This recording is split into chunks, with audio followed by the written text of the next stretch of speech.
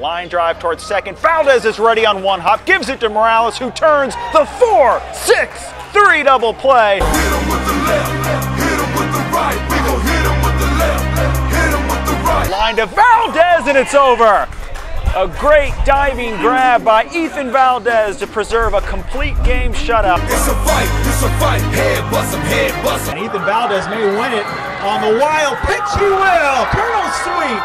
Colonels win. Colonels win. Cable recovers, throws home, but it's late, and a milestone victory for Seth Thibodeau on the third walk-off wild pitch of the season for the Colonels. It's a fight, head bust him, head bust him. It's a fight,